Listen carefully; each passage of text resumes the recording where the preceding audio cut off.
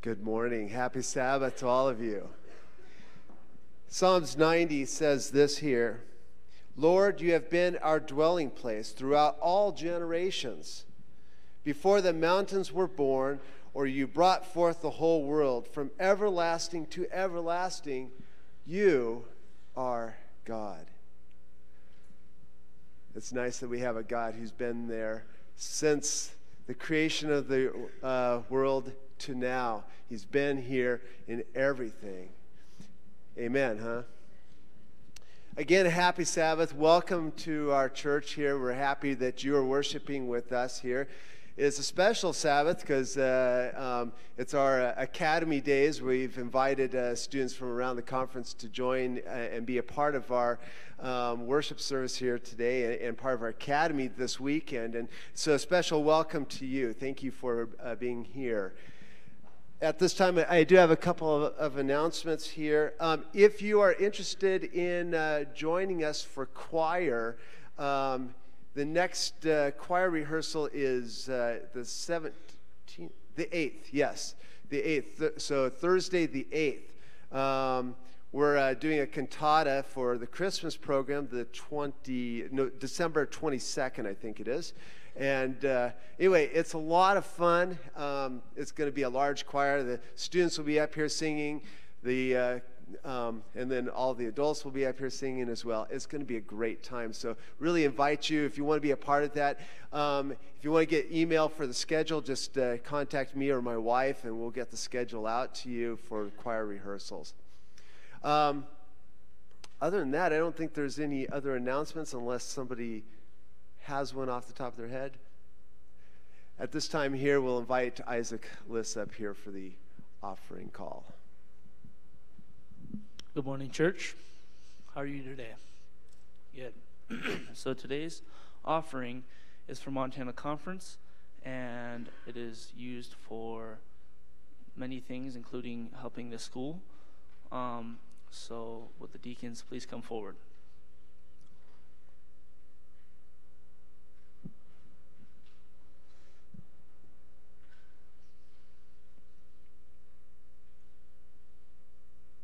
Let's pray. Dear Lord, I thank you for this day. Thank you that we get to sing and enjoy your Sabbath with you. And I pray that we will have a great rest of the day. And I thank you for Sabbath and everything you do for us. In Jesus' name, amen.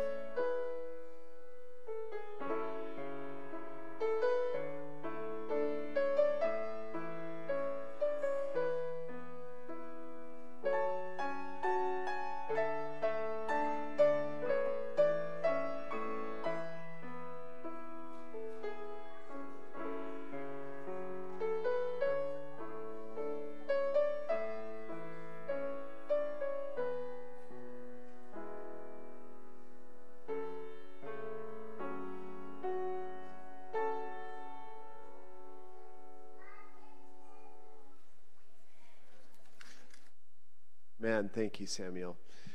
At this time, we'd like to invite the children to come forward. It's time for a children's story. If you can come on up over here, there's some places here on the risers that you can sit. And as you come forward, look for dollar bills and some money here to bring for our church.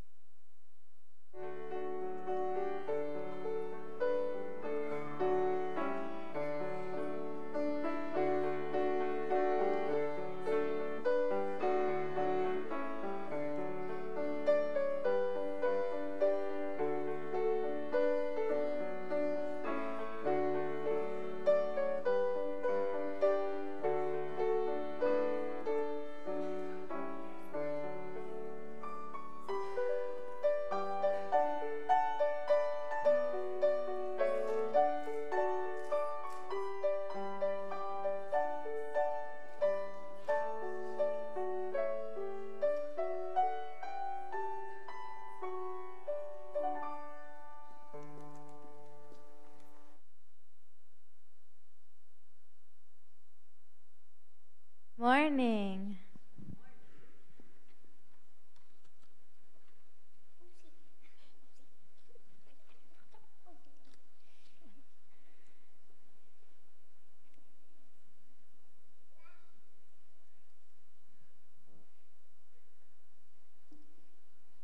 All right, let's start. How many of you guys like to play in the snow? Yeah, me too. All right, do you guys know what skiing is? Yeah? Okay, so I'm going to tell you a story about when I started skiing. I started skiing when I was in kindergarten, so some of your guys' age. So I was in 4th grade, and one day our school decided they wanted to go on a ski trip. So I was super excited because I haven't gone skiing in a while. So I was ready to go skiing again. So we got to the ski resort, and I was like, okay, I'll go on the baby hill a couple of times and get all warmed up, and then I'll go on the big hill, the big mountains. So I did as that. I went on the baby hill a couple of times, and then my friend, he was like, hey, do you want to go on the big mountain? And I was like, yeah, let's do it. Let's go. And I was like, I got this. I can do it. I'm ready to go. So we went on the ski lifts, and that takes us up the mountain. So we got up on the mountain. I was like, okay, like this is going to be easy peasy lemon squeezy. I got this. I can do this. I was so sure that I will just make it down really fast. And so we got off the ski lifts, and when I got down the ramp, I was going, and we're getting ready to go down the mountain, and I fell.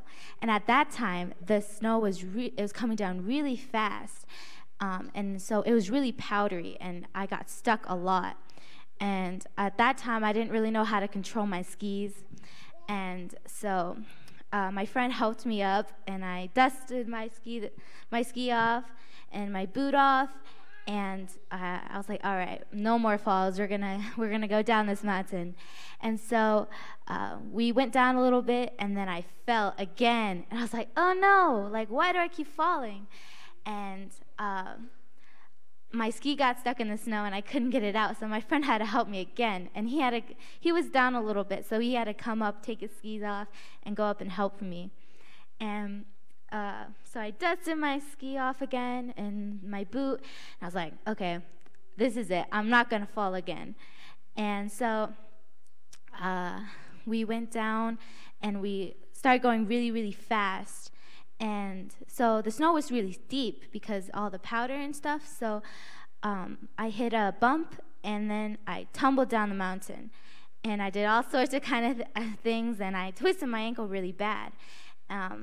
And when I came to a stop, I was like, whoa, what happened? So then my friend, he's like, oh no, are you okay? Like, are you hurt? And I was like, I twisted my ankle a little bit. I twisted my ankle, and I don't know if I can make it down. He was like, do you need some help? I was like, yeah, I don't know if I can get up and start skiing again. So my friend went down the mountain to go get some help, or so I think he still got some help. I don't know if he just left me up there. And so it was about 20 minutes, and I was just waiting for someone to come help me. And then I looked up the mountain, and I saw this kid and his father. And the kid was probably 4 years old. Are a couple of you 4 years old? Yeah. So he's about your age. 4.5? Yeah. He was about your age.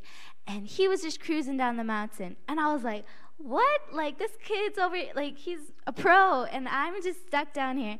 I felt really embarrassed. And I was like, okay, like, why does this keep happening to me? I was putting myself down, and I was thinking really negatively. And so I was like, all right, I think I should pray. So I said a prayer. I was like, dear God, please help me. You know, I really want to get down this mountain so I don't get, so I can go home, because I was really cold and my ankle really hurt. And I said my prayer, and I was done. And I was like, okay. So I got up, and I limped over to my ski, because my ski fell off, and it was over a couple, like 5 feet away. And I got my ski, and I started going down the mountain very, very slowly. And I made it down the mountain safely. But this story always reminds me that God's always there for me, and he'll never leave me. And so whenever you're going through something hard, just know that God's always there for you, and when you pray, he'll help you through the tough times, because he loves you and he wants to see you succeed. You may go back to your seats.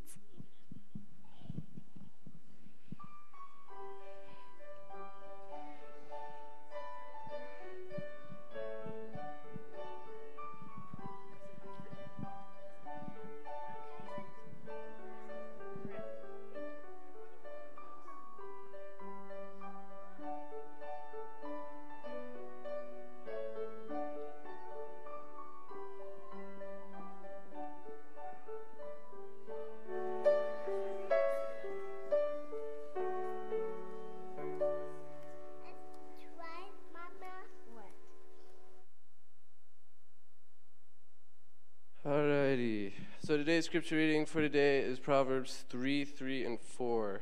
Let not steadfast love and faithfulness forsake you. Bind them around your neck, write them on a tablet of your heart, so you will find favor and good success in the sight of God and man. All right, let's pray.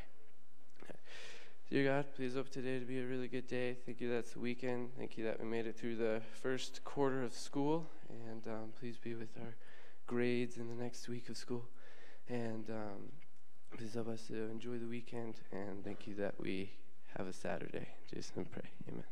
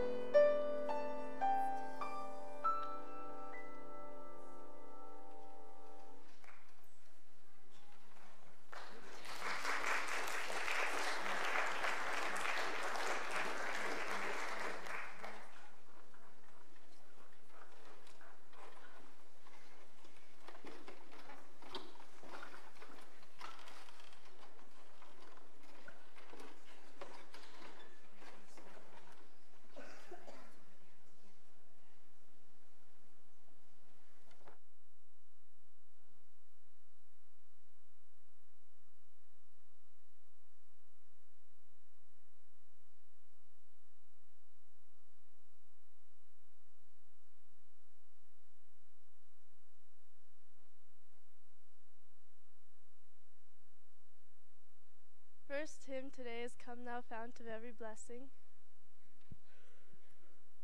We're going to sing all of the verses. Please join us in singing.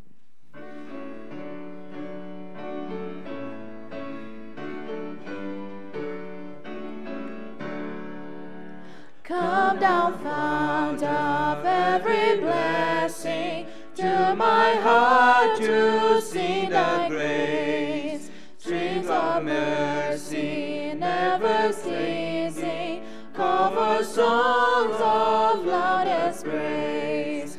Teach me ever to adore thee, may I still thy goodness prove, while the hopes of endless glory fill my heart with joy and love.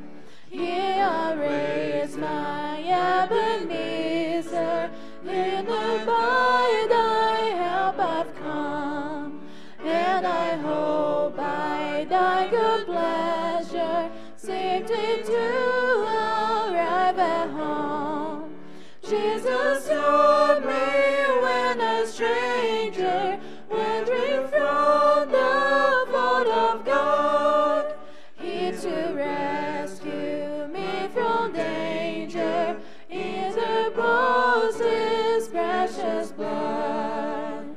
Oh, to grace, how great a debtor daily I constrain to be.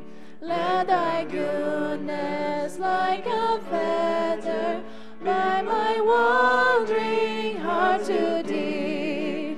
For to wander, Lord, I feel it, for to live, dear God, I long.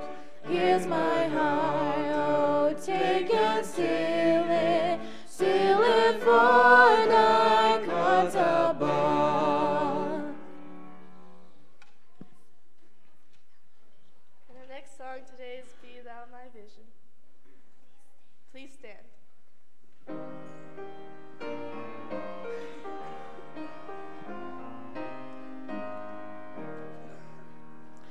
Be thou my vision, O Lord of my heart.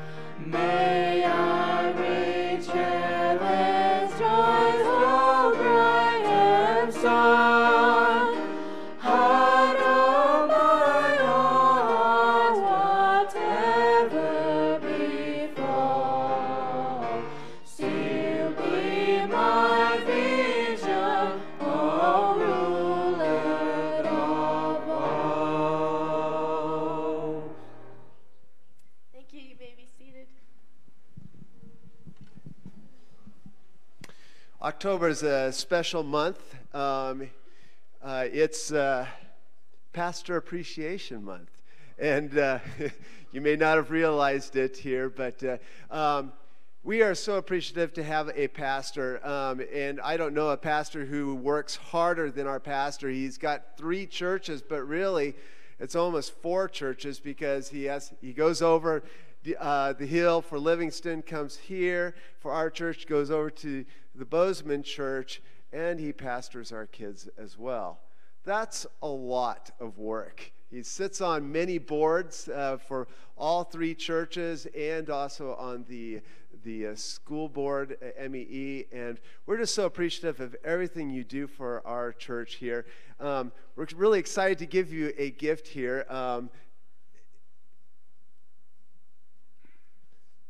To show our appreciation for you and Sandy and everything that you mean to us. Thank you so much.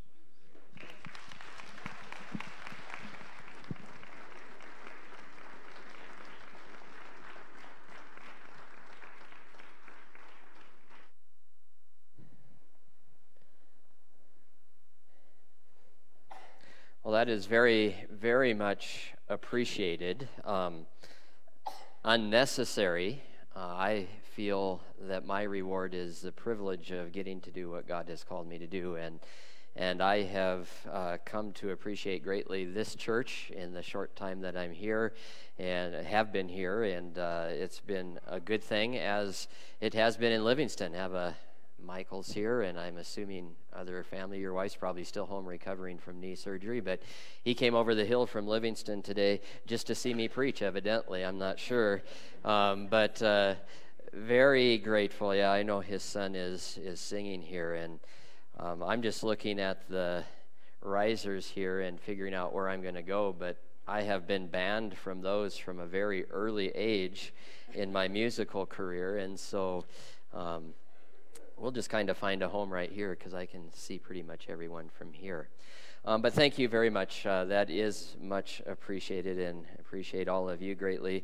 Even though, in all reality, in the process of this transition, I probably don't know some of you here, and you really don't know who I am, and we need to work on that as we move forward. We have one item of business to cover before I get started here, and that has to do with nominating committee. And this is always a fun time of the year, especially if you get to be on the committee. Right now, we get to have a first reading. Next week, we will vote this through. And if you haven't been called, you know right now that, unfortunately, you didn't make nominating committee. And your heart is probably broken, but we will see if we can get you through this. The names on our list: Larry King, Don Jones, Norm Susans, Russell Schaefer, Jason Rogers, with an alternate of Matt Lukens. And that is our first reading. Larry King, Don Jones, Norm Susans, Russell Schaefer, Jason Rogers, with an alternate of Matt Lukens. Interesting thing that I found as I was going through the calls: people already knew that they were going to be on the nominating committee. Now, we hear a lot of things about collusion and underhanded things in our world today, and I don't know how much lower you can get than using those tactics to get on nominating committee, but Norm and Russ both knew ahead of time, only because they were the deacons who collected the ballots and counted them, and I can assure you that they must be very, very honest men, because if there was any temptation when you were counting the ballots, it would be to not count your name and let some other one have the privilege of being on nominating committee. So if nothing else, we have a very honest committee this year, and that's a good thing. We will do the second reading next week, and so that is that, and we are ready to get started with our time in God's Word today. And before I do that, a little bit remiss that this is kind of a special weekend on campus here, because I'm thinking we have some young people here from various places around the state for Academy Days, and I know that you have already been welcomed from the time you got here, because this is a welcoming place. But one more time, we want to welcome you and thank you for being here, and hope this experience this weekend will encourage you to make this weekend something more permanent in your school career down the road. So anyway, at this time, let's bow our heads and we will begin with prayer. Father in heaven, we are thankful to be here today, thankful that you have come to this place, called us to be here with you. And Lord, as we open your word today, we would just ask that you would bless our time together here. Lord, may our hearts be open to the words you would speak to us today, God. May they be yours and your words only, Father. And we would ask this in Jesus' name. Amen. Several years ago, when my grandmother died, I inherited a lot of things from her Bible and some miscellaneous other things. Among those things I inherited was this little book. I'm going to guess that this isn't familiar to most people here because this book comes all the way from 1931. And it is a book, and you can barely read the front cover, but it says autographs on the front. And it is an autograph book from Mount Ellis Academy back in 1931 when my grandmother attended school here. And so I have a long history of Mount Ellis Academy. You know, that's 87 years ago that she was here in school. And so I thought I'd bring this book today and just share a few of the things out of it. My favorites is a page on the front here. Favorite study of my grandma back in 1931, biology. Isn't that amazing how faithful and dedicated Mr. Stewart has been? 87 years. Still today, kids are saying biology at the top. Yeah, great stuff. I don't know if you guys have a school flower back in this day and age, but back then it was carnations and roses. The favorite sport of my grandmother was swimming and skating. We all know there used to be a skating rink down in the place where we camp people now during camp meeting. And on rainy days like today, they usually get stuck when they're trying to get out. So that is cool. But Mr. Stewart evidently wasn't the only one that was having a major influence back in 1931 on our campus here. Matt Lukens, if he's here today, has to have some credit because back then in English, they must have been emphasizing poetry. Because this is basically the equivalent of what we would have as yearbooks today, and we would, you know, at the end of the year, you get to sign your autograph, your signature into a yearbook, and you usually add a few nice words, but they were really into poetry back then when they signed their yearbook, so I'm assuming poetry was an important thing. My grandmother's name, if you don't know it, you will figure it out quickly, was Gert or Gertrude. I think I would go by Gert.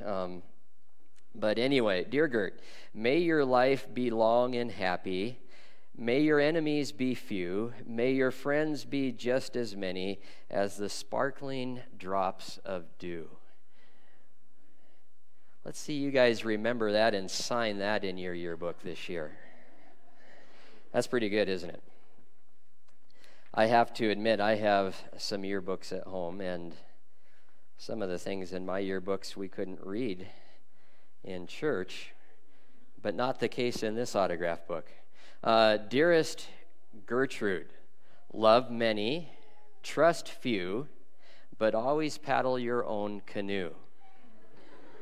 Original poetry there. As I read that one, I was reminded of a poem I wrote when I was very small. It's in a Mother's Day card to my mom that I have in a scrapbook at home. And back then, creative poetry was right up my alley. Roses are red, violets are blue, they smell good, and so do you. That kind of has a canoe rhyme to it, and so that's good.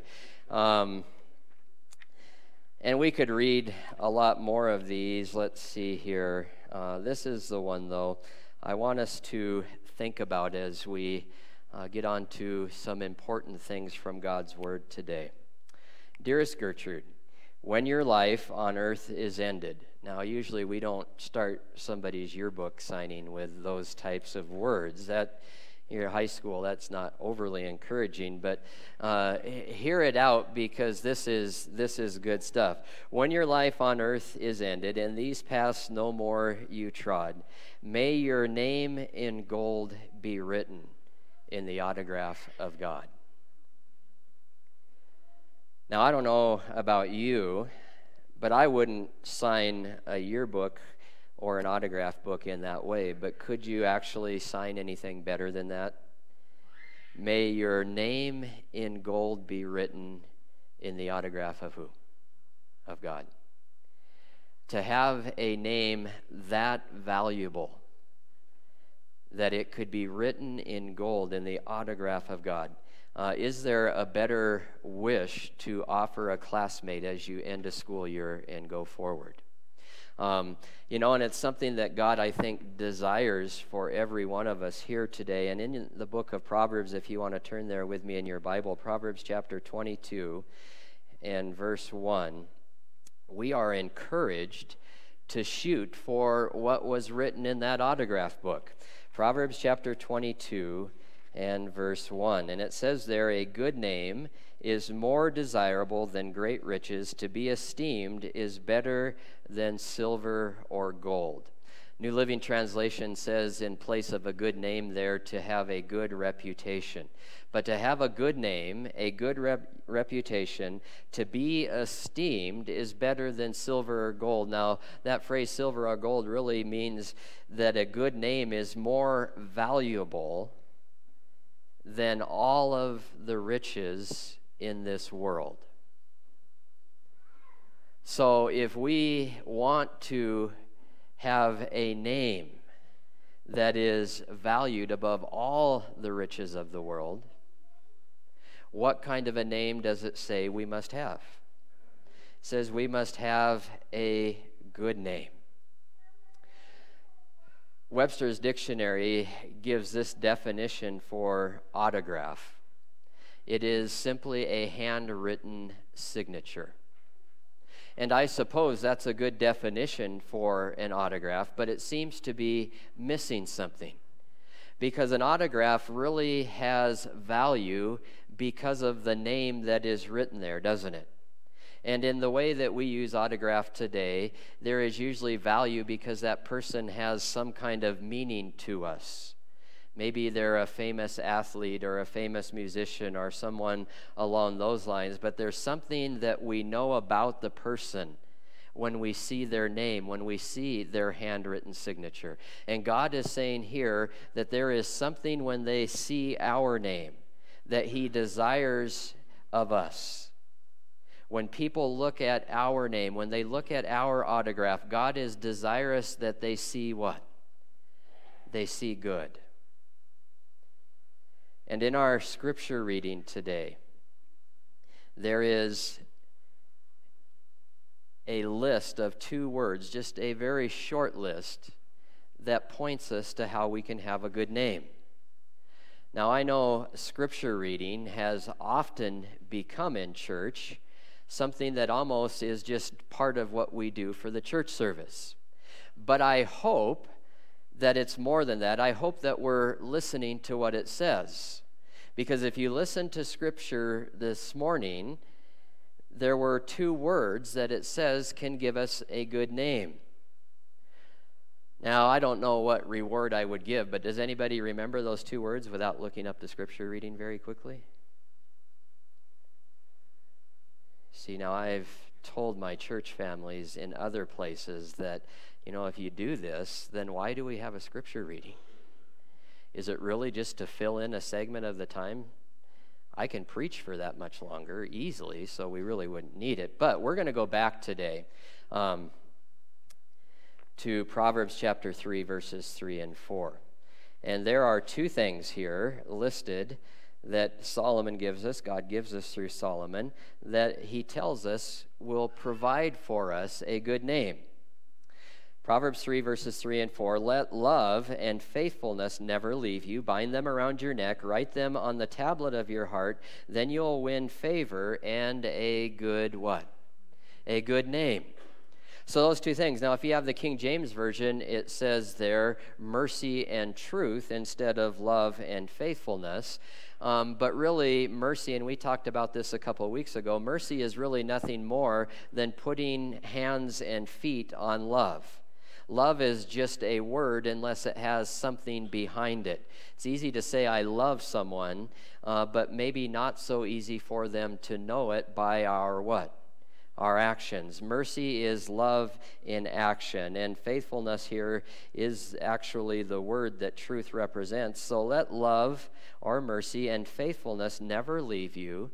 Bind them around your neck. In other words, you know right where they are. Write them on the tablet of your heart, and then you will be known as one who has a what? A good name. A good name comes with love and faithfulness. I don't know about you, but as I read this and I know that God is desirous of me having a good name, then I want those attributes to be part of my life. But there is a problem in and of my own self. Are love and faithfulness natural attributes for Pastor Jim? They're not for me, and I'm not alone, because none of us come by those things naturally. Those are something that come only by the grace of God. A matter of fact, if we were to look at God and look at his character in Scripture, God is known as love. God is love. Jesus says, I am the way and the truth. I am faithfulness. Those are attributes of whose name? That's God's name. And so when it says here that we bind them around our neck, we have them written on our heart, we literally are talking about writing the character of God or Jesus upon our what? Upon our hearts. To have a good name is asking God to put his character, the character of Jesus, right here in our lives. And as we do that, then we become one who is known as having a good what?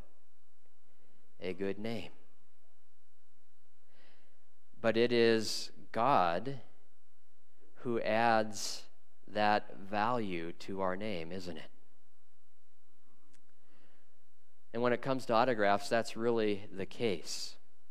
It's baseball season. The World Series is on. My Dodgers, up until last night, evidently, I've heard that they have made the gap a little narrower. We're down 2-0 to the Red Sox, but now it's 2-1. Evidently, 18 innings last night would have been a great game to watch if you wanted to stay up till 3 in the morning.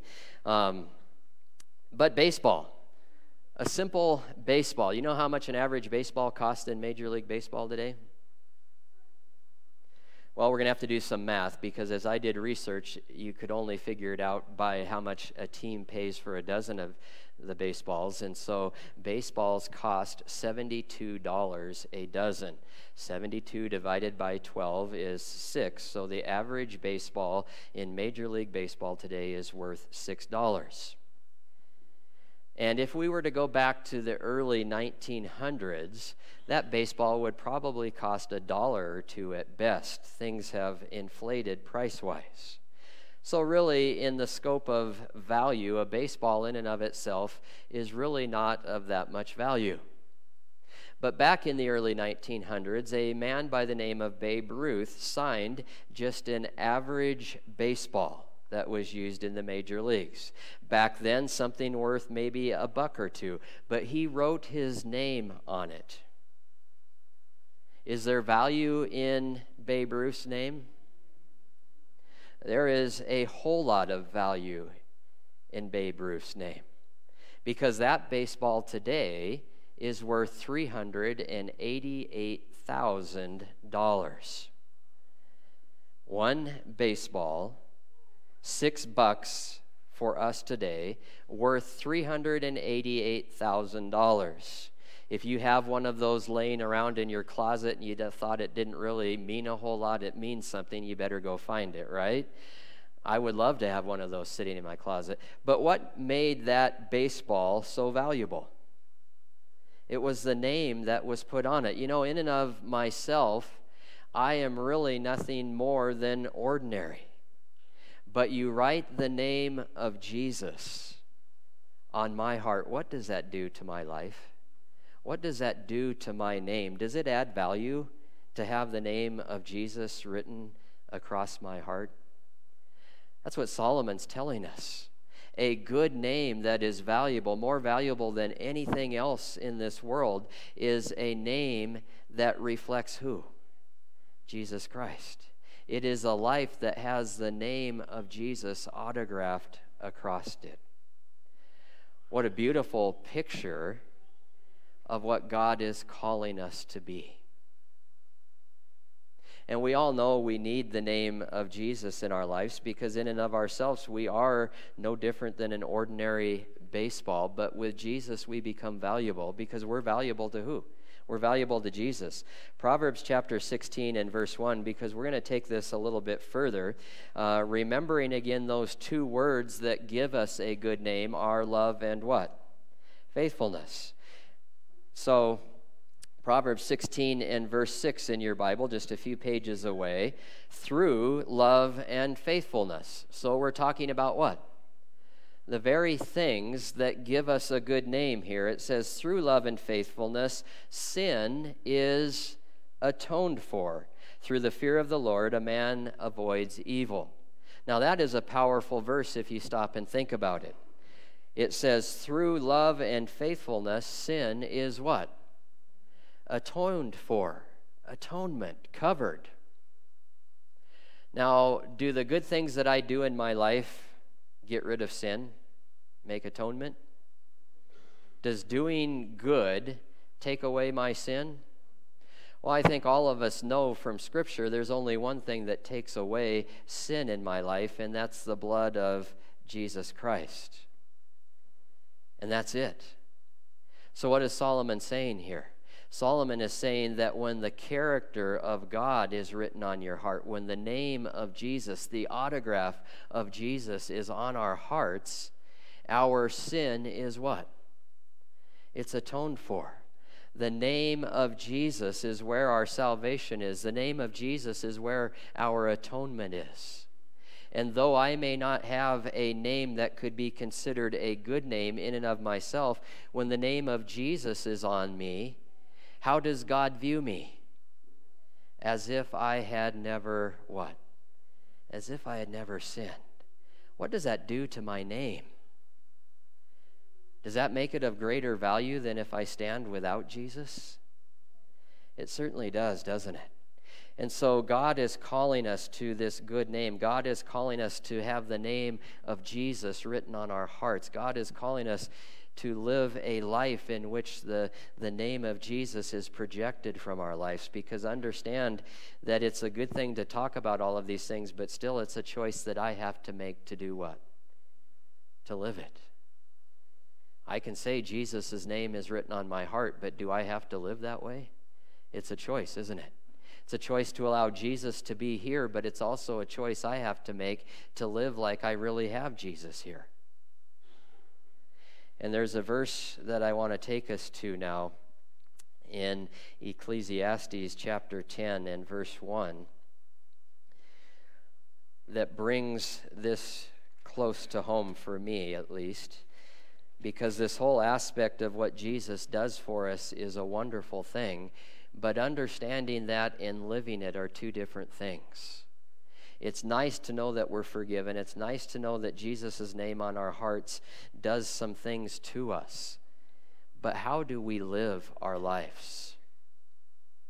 Jesus once told the Pharisees, or told his disciples about the Pharisees, we find it in Matthew, that the things they talk about and ask that you should do, you need to do them, but don't live like them, because they don't practice what they preach.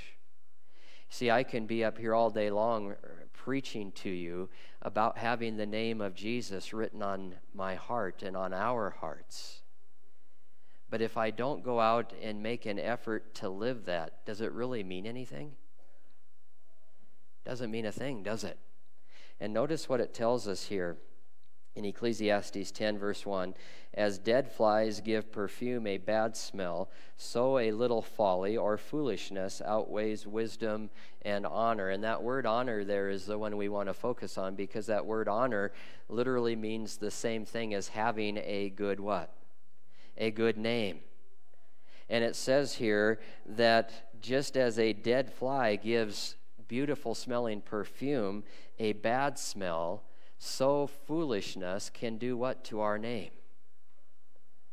It can take what is good and make it not so good. Can give it a bad smell, so to speak.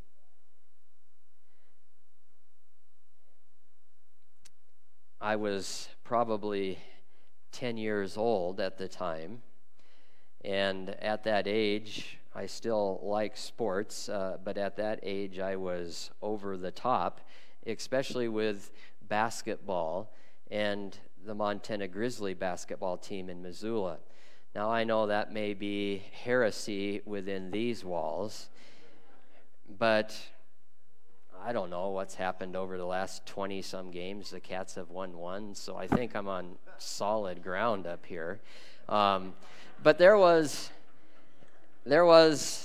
a player by the name of Michael Ray Richardson, and he was good. So good that this young 10-year-old boy idolized everything he did. I had white T-shirts that had Montana Grizzlies written across it in big marker and the number of him and his name on the back, and I would pretend to be him.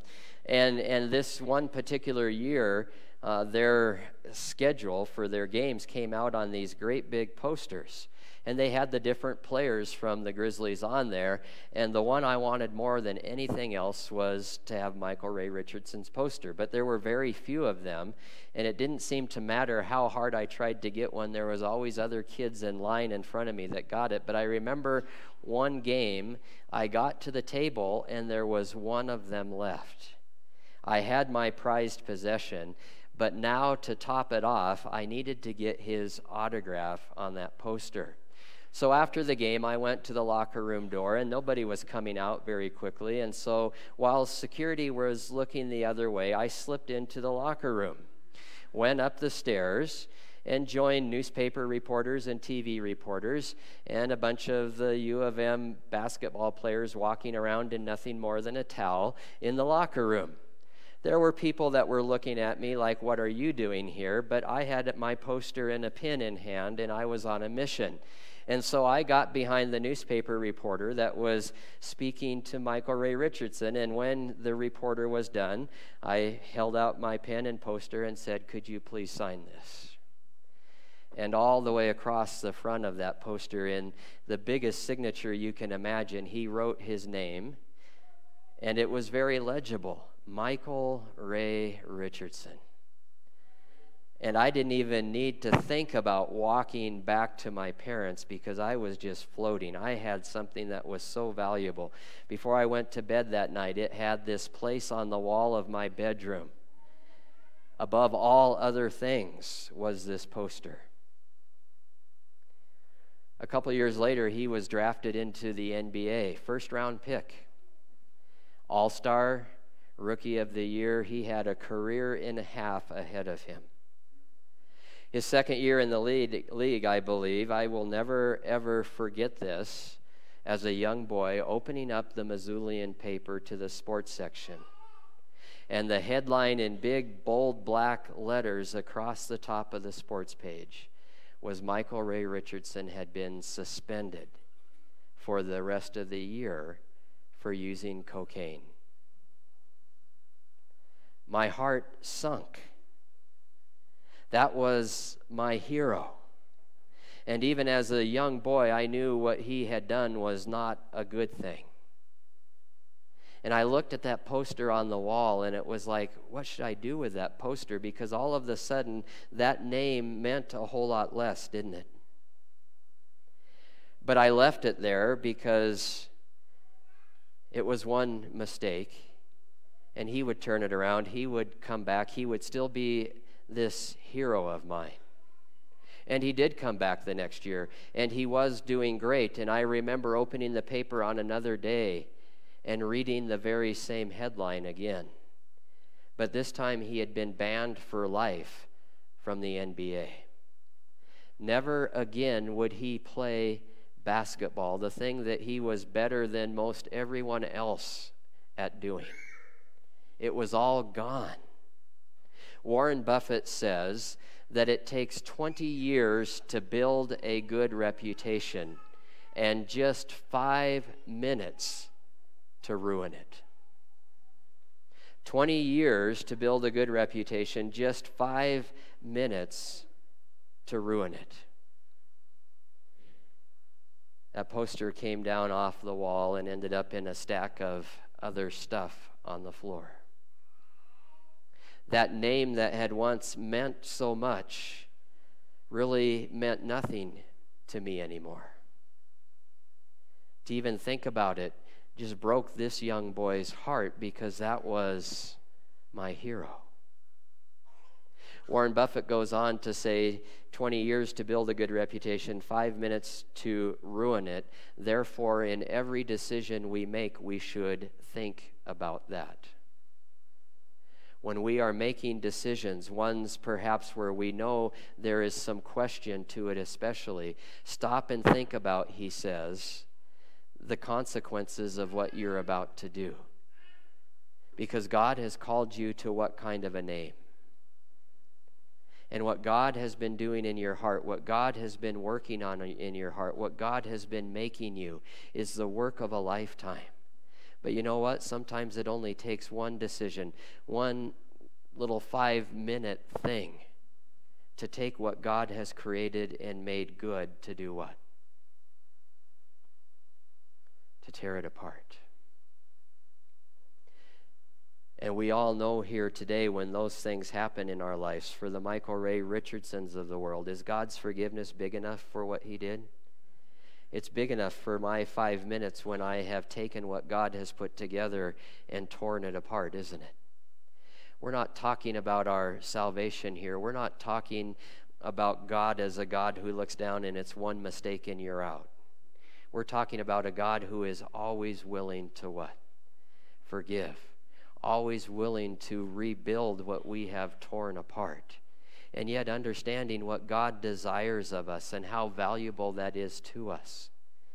As we make our choices in life, doesn't it make sense that we should take time to value the name that God has given us, to value the autograph that we have in Christ Jesus, and make it worth something each and every day in the decisions that we make? There's a verse in 1 Peter chapter 2 and verse 12 that is an amazing verse when we stop and think about it here. Think about what God is calling us to. 1 Peter chapter 2 and verse 12. And it says this: live such good lives among even the pagans, that though they accuse you of doing wrong, they may see your good deeds and glorify who? Glorify God, glorify the Father. May it be in my life that I live my life in such a way that my autograph, that my name is such that even those who are trying to find something wrong with my life, trying to tear down who I am, can find no wrong, but can only do what when it's all said and done? Glorify God. You see, this name that God is calling to isn't to our glory. God doesn't want Pastor Jim to have a good name so he can sit up here and say, look at me. God wants my name to be good because it's his name that's on my heart. God wants my name to be good because it reflects on who God is. And it's an opportunity in our lives to show the world who God is. And in a world today that needs to know who Jesus is there a better thing to stop and think that Jesus can write his name in my heart? And that same name can be what people see in me. And in the end, who gets the glory? God gets the glory. What is our autograph today? How are we known? There's one other verse that I want to read today, and this verse is really in particular for Mount Ellis Academy and for our young people here. 1 Timothy chapter 4 and verse 12. Paul is speaking to Timothy, and notice what he says here. And again, remember those words that Solomon used back in Proverbs: love and what? Faithfulness. He says to Timothy, don't let anyone look down on you because you are what? Because you are young. But set an example. Don't let anybody look down on you because you're young, but set an example for the believers in speech, in life, and in love and faith. The very things that God puts upon our heart, the very name of who Jesus is that is in our life. He's telling Timothy here, don't worry because you're young. Be a good example to who? To the believers. Let them see the name of Jesus in your life. And I want to tell you today that the name of Jesus, the autograph of Mount Ellis Academy, is in good hands with our young people here. I had an opportunity to mention this in my other churches last Sabbath, and I want to share it with you today. We had the Amen Clinic come to town last weekend, and these students were a part of the Amen Clinic. And when I look out and I see the faces of these students here today, and I can, in my mind, see them doing the various things that they were doing inside the fairgrounds buildings just a week ago, yesterday, and tomorrow.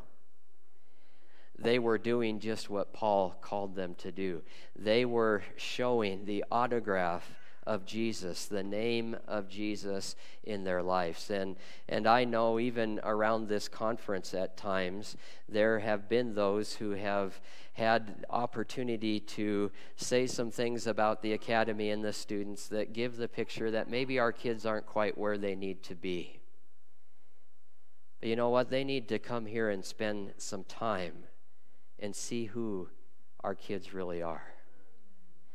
They need to be at places like the fairgrounds last week to see the youth that Paul is talking about, showing adult believers the name of Jesus. Whether it's a young student offering an arm to an older lady to escort them from one side of the fairgrounds to the other, or students handing out snacks, the water and the fig bars to people, or students that were running back and forth, cleaning dental instruments and getting them put back in the right boxes so when the dentist came to the next patient, they would be set to go. All of those things that were happening there were our young people showing our community what our autograph is. And our autograph is who? It's Jesus. It's Jesus Christ. I spent some time on the phone yesterday with a woman who spent some time with one of our students here on this campus, who is going to be starting next Thursday doing Bible studies. That's an awesome thing. That is one of our young people here, God's young people, doing what God has called us to do. And you know what? Our sermon title today, this is our autograph. You know what? At Mount Ellis Academy Church, I believe with all of my heart that this has to be the goal that we have above all else, is that our autograph is Jesus Christ. That as people look at us, they will see one thing, and that is who Jesus is. Our young people are no different than I was when I was their age. Sometimes there's a little dead fly in the perfume, isn't there? But you know what? The Bible says the love and the faithfulness of Jesus lived out in our lives, as we saw it demonstrated last weekend, covers all of that, doesn't it? We all make mistakes. We all have our shortcomings. But in Christ Jesus, our name can be one that is valued above all other things, more than all of the riches of the world. And to close today, remembering that writing, that little poem from the autograph book from 1931, may our name be written in what? In gold. In whose autograph? in God's book. There are some neat promises, messages to the 7 churches, which, by the way, this isn't about when Jesus comes. This is talking about our church today. It's talking about the church through the ages and for those who overcome. Revelation 3 and verse 12. Him who overcomes, I will make a pillar in the temple of my God. Never again will he leave it. I will write on him the name of my God and the name of the city of my God, the New Jerusalem, which is coming down out of heaven from my God, and I will also write on him my new name. That's Jesus speaking. And that's not talking about whenever Jesus comes. That's going to be a glorious day, but that's talking about right now. When does God want us to overcome? Does he want us to wait till he comes again and then say, okay, Jesus, I'm yours now. Write your name on my heart? Or does he want that process to be happening right now today? You know what? We're overcomers in Christ Jesus today. We have the name of Jesus written on our hearts today. And it says here that this is something that is more valuable than anything else, that God is going to write the name of himself, of Jesus Christ, on our hearts. And then this one in closing, chapter 3 and verse 5. He who overcomes will like them be dressed in white. I will never blot his name out of the book of life. I will never blot his name written in gold in my autograph book. It will never be blotted out. But I will acknowledge his name before my Father and the angels. To the glory of God. What is your autograph today? What is our autograph? Is Jesus taking it before the Father today? Is he acknowledging my name before God today and before the angels and before the universe? That is a name that is to be valued above all the riches of the world. It's a name to be valued because it's the name of Jesus that is written on my heart. A name that is worth signing. A name that will stand forever in God's autograph book. Father in heaven, we are grateful for the opportunity. Lord, as ordinary as we are, just as simple as a little baseball, Lord, can have great value because of a name on it. And Lord, we all acknowledge before you today that in and of ourselves, the only value that is really there is what you see in us, what you came and died for. But Father, it can become so much more. Your name is written on our hearts. The autograph of Jesus, the name that is seen in us, will be to the glory of God. Lord, may it be so today.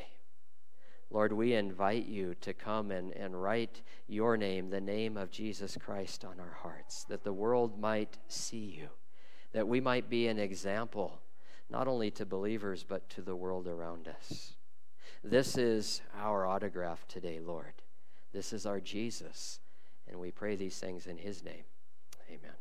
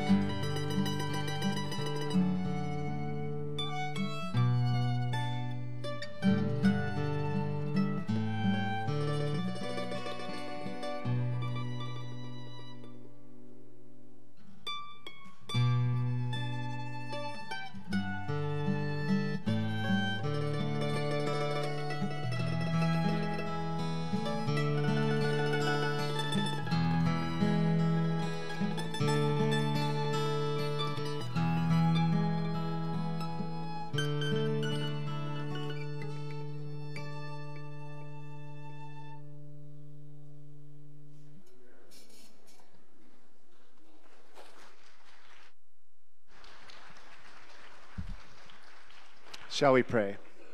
Father in heaven, thank you so much for your name, the name that covers all of who we are. Inscribe that name on our hearts, and as we go out into the community this week here, may the only person they see is you. Thank you for your love. Amen. At this time, we'd like to invite you to be part of our Sabbath schools. We have a Sabbath school over here in the library. The Academy has a Sabbath school over here in the IA building, and we would love for you to join us. Thank you so much.